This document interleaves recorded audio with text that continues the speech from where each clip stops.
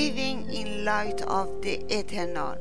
Even though I walk through the valley of the shadow of death, your perfect love is casting our fear. Oh Lord, you never let go. God's word makes it really clear that our bodies are temporary. If you believe the prognosis given to you by the great physician, it will not only change your perspective of physical death and the fact that it's unavoidable, it will change your life now. There's a very tangible sense of peace that comes with aligning your beliefs with what's true about the death and resurrection of your body. Why not live fearlessly? Why not live with focus? Why not live with favor? If you only have one earthly life to live, why not take calculated risks?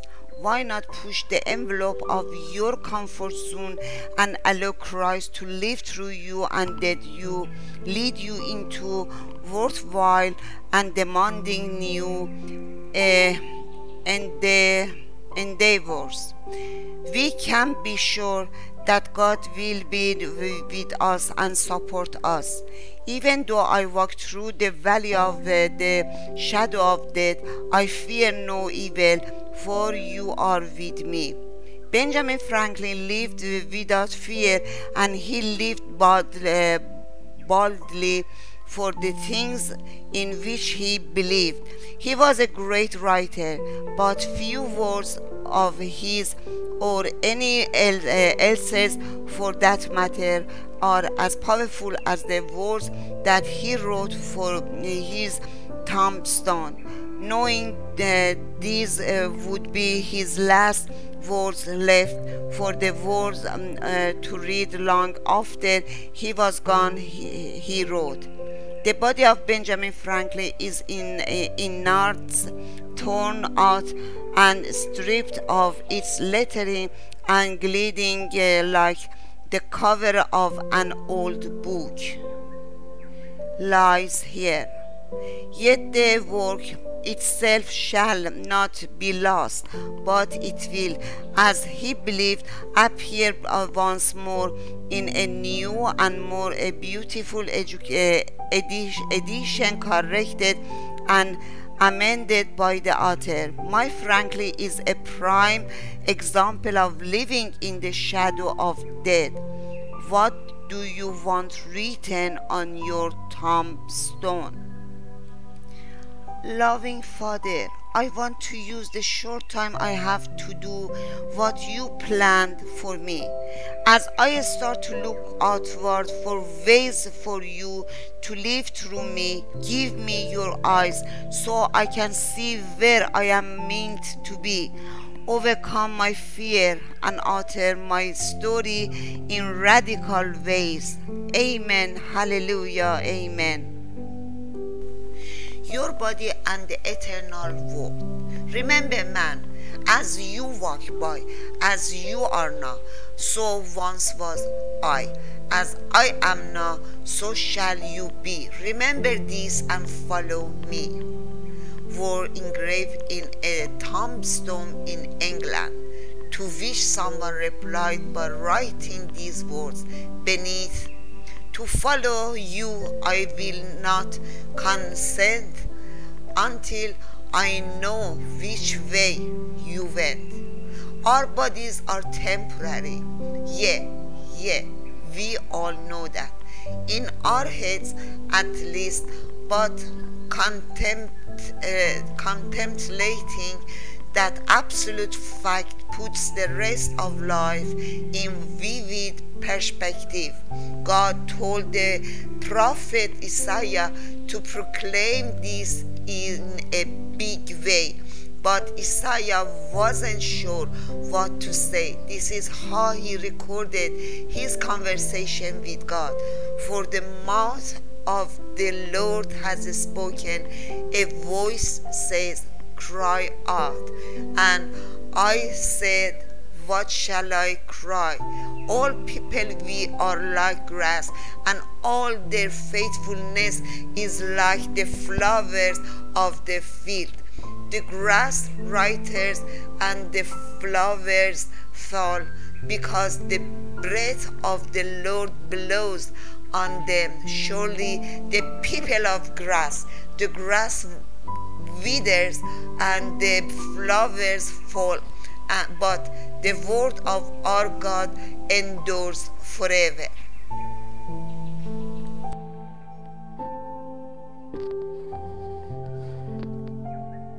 I love the contrast in Isaiah's message.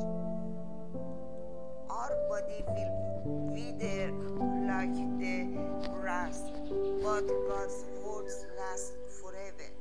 See the perspective change here.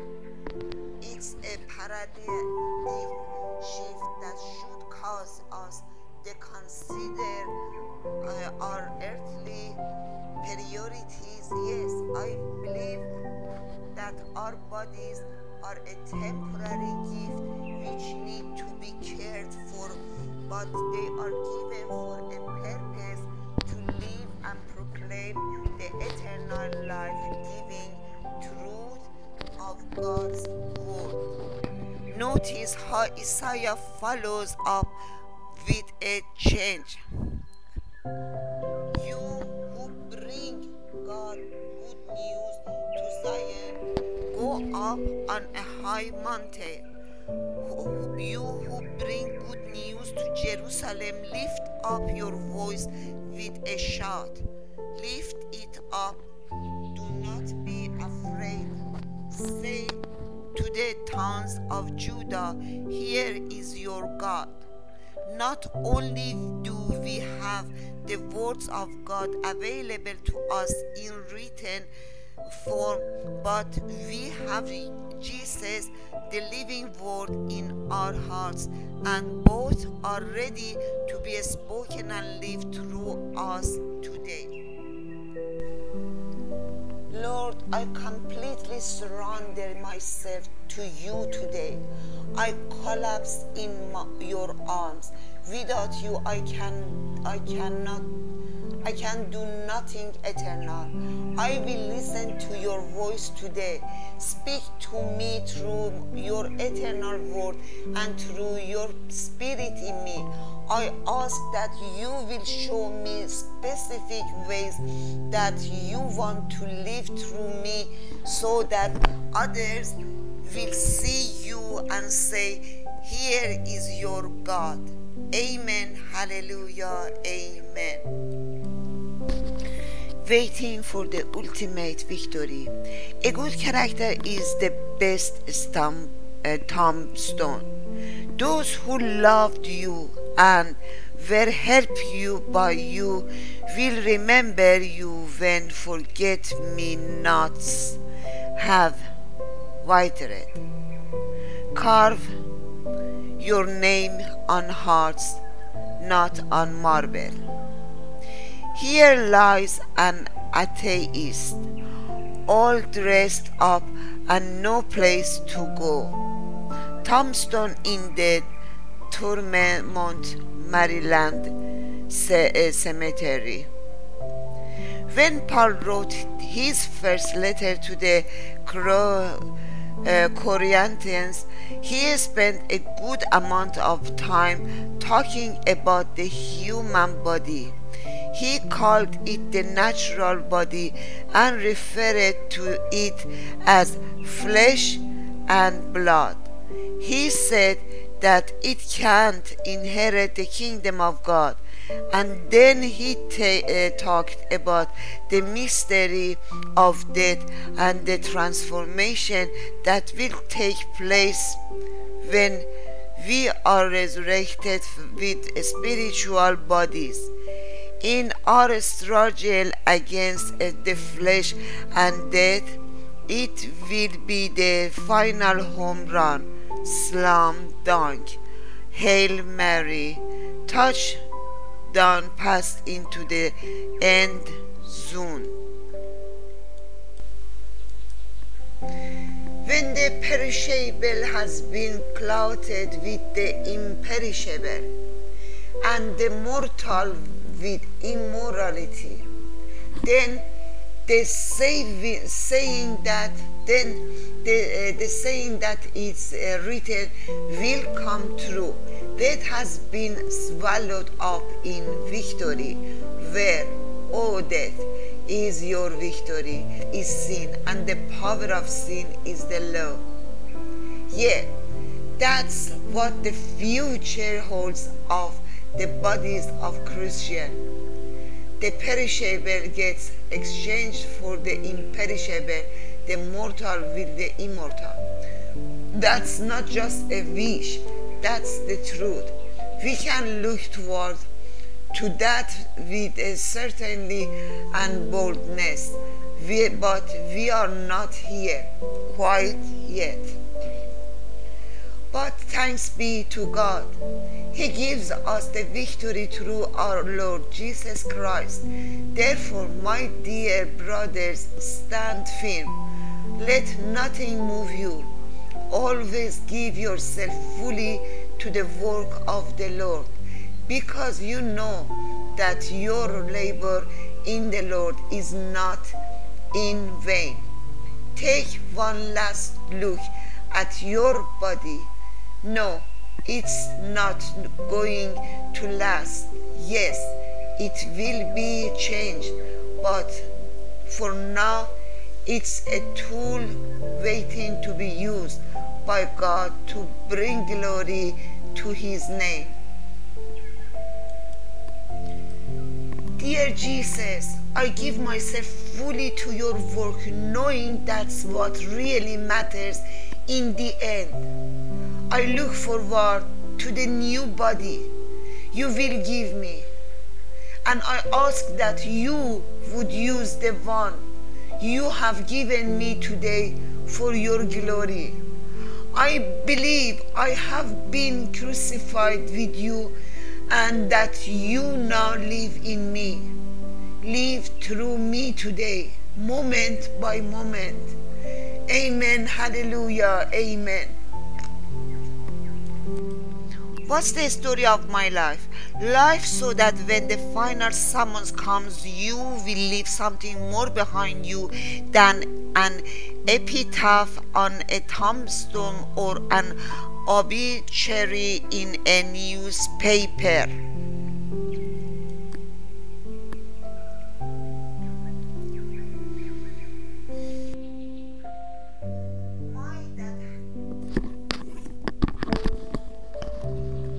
My dad hadn't been back to his father's grave in England for ages. The stone etched with the name Stanley Briscoe had fallen. The weeds had grown over the withered stone, and my father's face reflected a pensive disappointment. We huffed and heaved as we righted the slab and pulled weeds out of the scarred ground. The graves of those who have gone before us conjure up a strange mixture of emotions and thoughts. They wash over us like tsunamis crashing down on the shore, and the blatant reality eventually hits us. One day it will be us. Our bodies will die, our lives will end. I wish I had known my grandfather the day we stood beside the grave. My dad filled in some of gaps with tales of the man keeping the family grocery store open through the war and the depression. A man of his word, a man of the word. A live preacher who spoke what he knew each weekend in a corrugated metal building they called the Teen Church. Nothing fancy, just a simple faith that knew the value of community, honestly true, and the value of investing life in something worth dying for. Between birth and the casket, there are an unknown number of days God gives us to live for His purposes in our physical body. Someday it will be changed into a perfect body, but for now it's wearing out. Yet it continually waits to be used for eternal purposes. Soon enough, the dust of my body, of your body, will mix with the soil beneath a tilting headstone.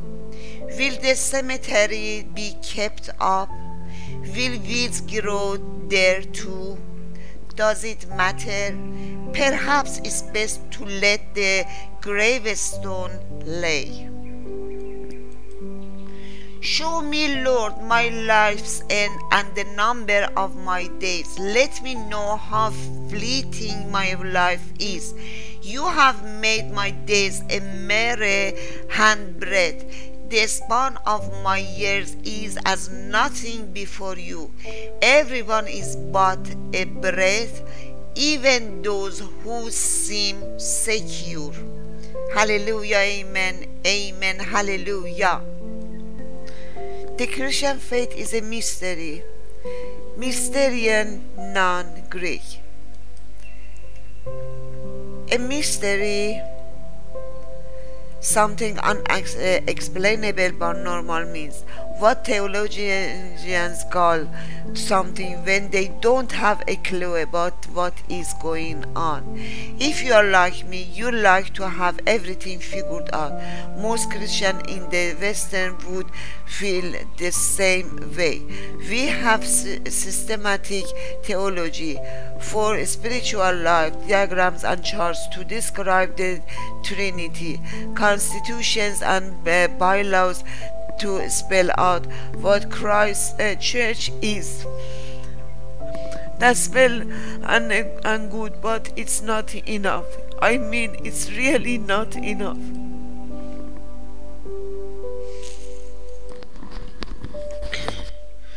Sure, religion is based on formulas and to-do lists, but a relationship with Jesus Christ takes place in a completely different realm.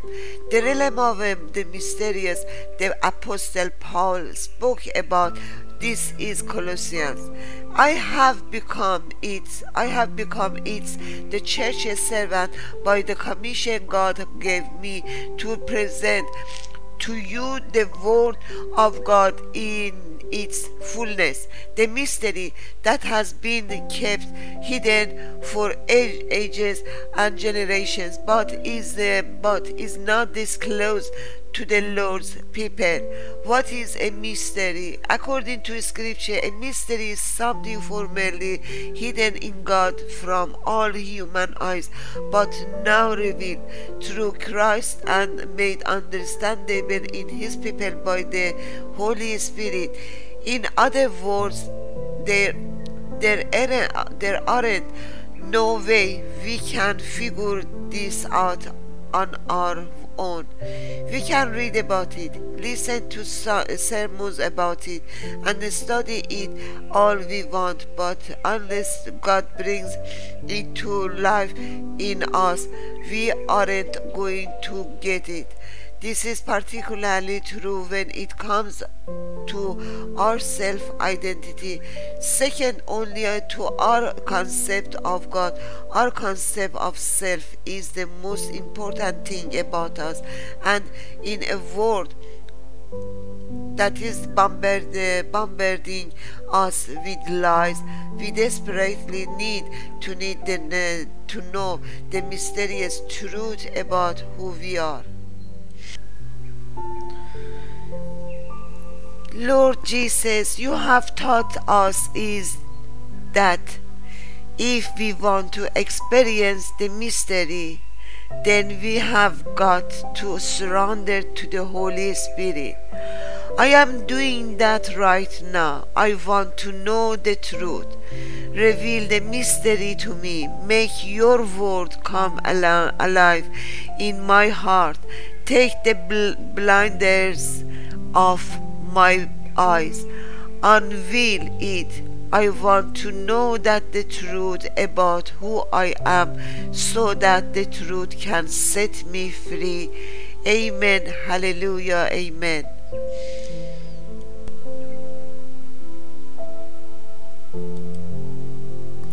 Christ in you, the hope of glory. Who are you? Who? The who. The 1960s were pretty confusing times for everyone. Some have said anyone who says that they remember the 60s must not have been there. It seemed like everyone was asking the hard questions, but no one had the answer. It reminds me of the rock band, The Who. Their repeated question of who are you from a hit song in the 70s still echoes across the airways. But does anyone have an answer to this most important question? Who are you? The Apostle Paul did. To them, believers in Christ, God has chosen to make known among the Gentiles the glorious riches of this mystery, which is Christ in you, the hope of glory. In this passage, Paul identifies the mystery of the mystery. He answers the question of our identity at its deepest level.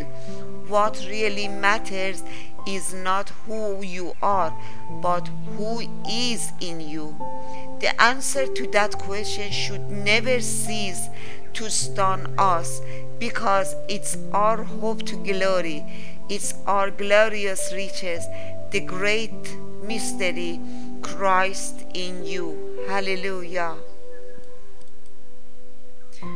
Lord Jesus, by faith and by the truth of your word, I ask that you would lead me into this mystery, this powerful, profound truth about who I am in you. I want to know this in my soul and experience it in my life. By your grace, I want to understand this mystery that goes far beyond my understanding. Reveal to me, my Lord, this truth that you are in me and I am in you. Amen. Hallelujah. Amen. You are the truest you when you are in Christ.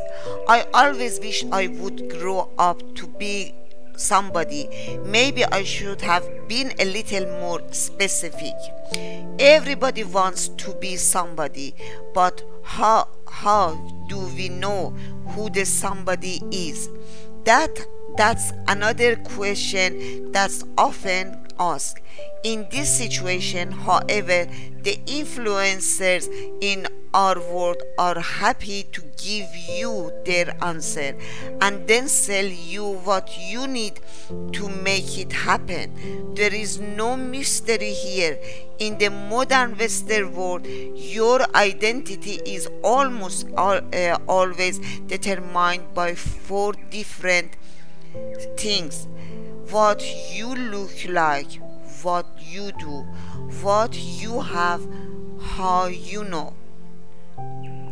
Every time we buy into this value system, our life becomes consumed with I must have, I ought to, and how do I get people to like me so I can get what I need. It's a vicious, never-ending cycle that only gives temporary results. It's tragic when you think about it, and it's usually very expensive. Christ offers an option to this cycle rather than basing our identity on possessions, performance, or people. He calls us to enter into the mystery of the ages, to experience the profound realization that our true identity is found in Him, not in ourselves. Remember Paul's description of this powerful mystery. To them believers in Christ, God has chosen to make known among the Gentiles the glorious riches of this mystery, which is Christ in you, the hope of glory. If your life today is consumed with finding your identity in the things of the world, freedom and peace are at hand. By discovering who you are in Christ and who He is in you, rest and peace can be yours. Hallelujah. Heavenly Father, show me the ways that I have bought into the world system of possessions, performance, and people to determine my self-worth and my identity. Set me free from the clear demands of this world around me. Lead me into the mystery and the peace and the rest that come through understanding who I am in you and the fact that you are in me, Lord. Lord, this is a huge mystery.